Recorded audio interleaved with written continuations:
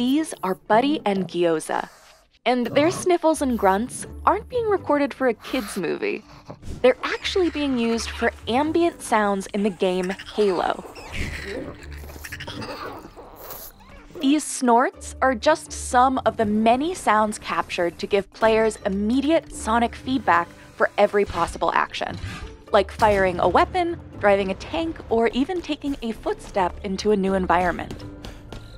I think the biggest advantage film has, they know what is going to come next. We never do. So on the latest release of the game, Halo Infinite, sound designers had to create highly unique, game-specific sounds to be delivered in countless variations to the player.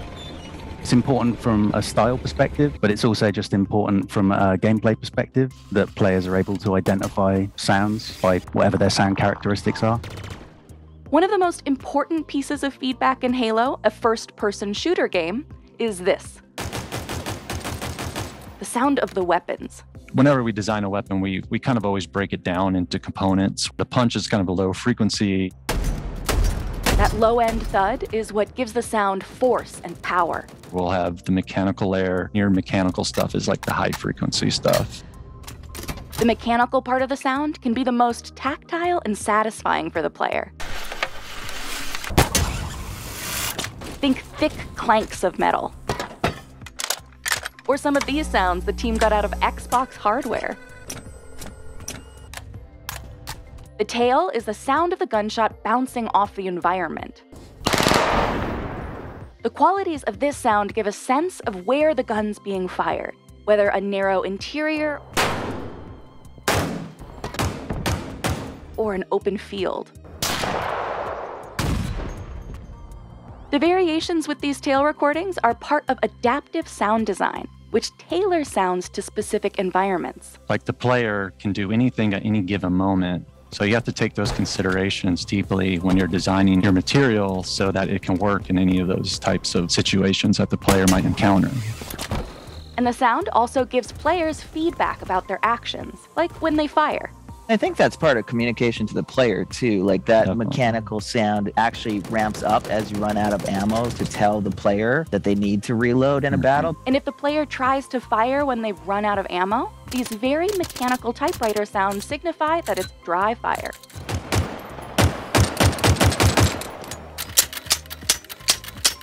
On top of all that, the designers add layers of sci-fi sounds to create the alien feel of the weapon.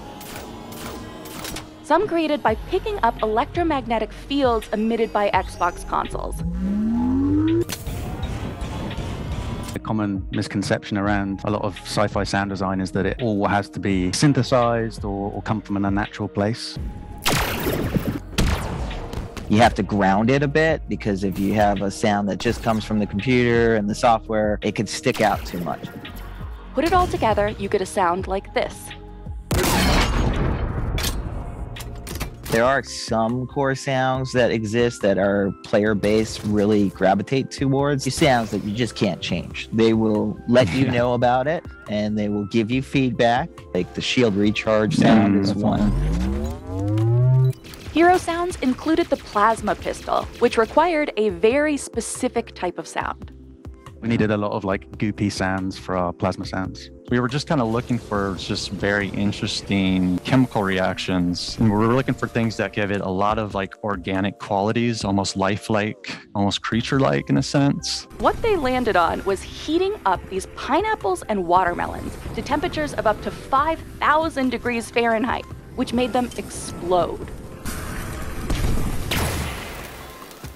Besides the actual firing of the weapons, impact and destruction sounds give the player a second form of sonic feedback for any combat action they've taken in the game. To make the destruction sounds fresh for Infinite, the team not only recorded a range of new explosions,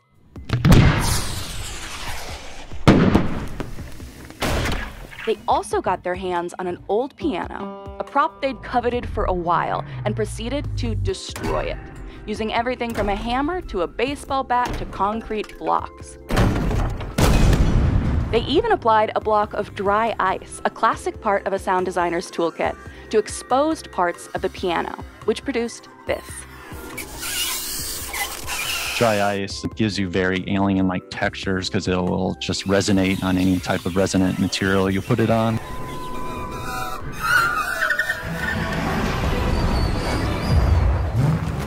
The cars the players drive have to sound just as visceral. Halo's vehicle sound design was often grounded in real-world cars, boats, and planes. Like when the team rented out an airport runway to record everything from dune buggies to a Black Hawk helicopter.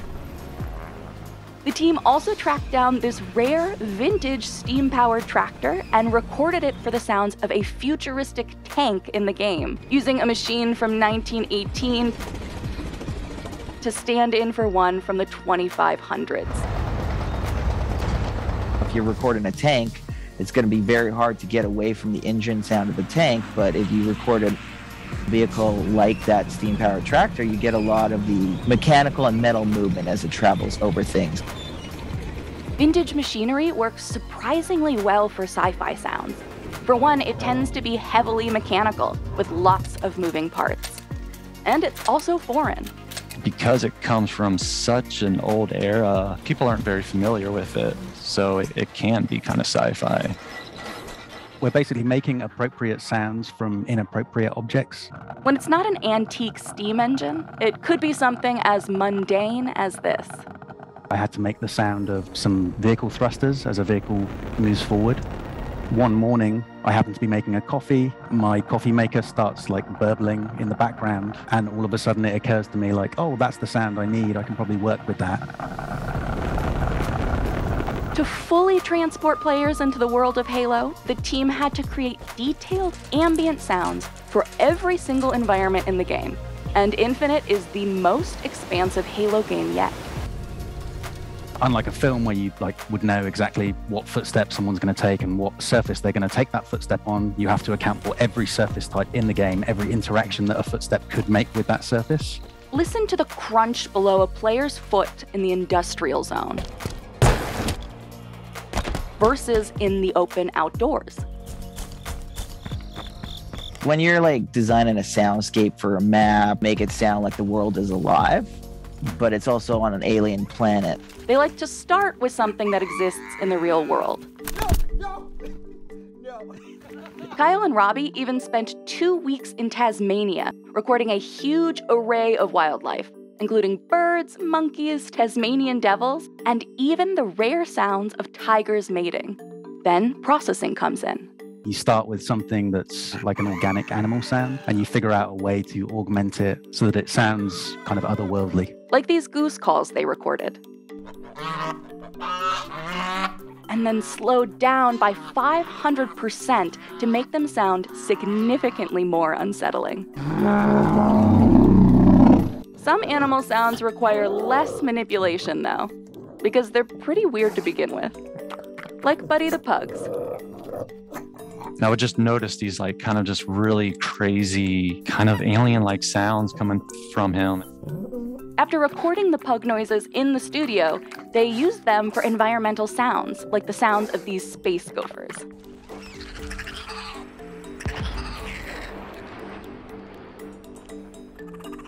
The team says that in a future update of the game, the pug sounds will return for something really special. What that is, they can't share just yet. Since there's theoretically no limit to how many times a player might hear these sounds, the sound designers also have to be wary about sound fatigue. The big thing was being really thoughtful about how much high-frequency content we use, being very conservative about our low frequencies so that the mix doesn't become muddy. They have to balance those concerns with keeping signature Halo sounds alive and sticking to the original concepts that experienced players have grown to know. And while most viewers won't notice if movies reuse sound effects, people spend dozens of hours playing a game like Halo. So Halo's sound team will keep seeking out real-world sounds they can use out of context in the game to create a truly one-of-a-kind soundscape for players.